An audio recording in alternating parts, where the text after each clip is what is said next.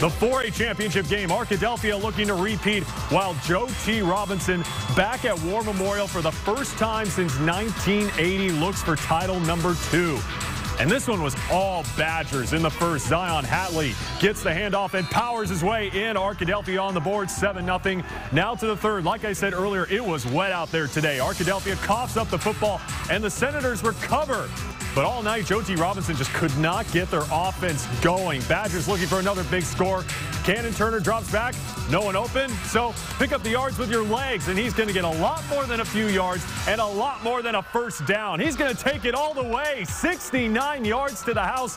Puts Arkadelphia up 14-0. I mean, what a story. The Badgers start the season 0-5, win 10 straight, including their second straight 4A title. They shut out Joe T. Robinson 28-0.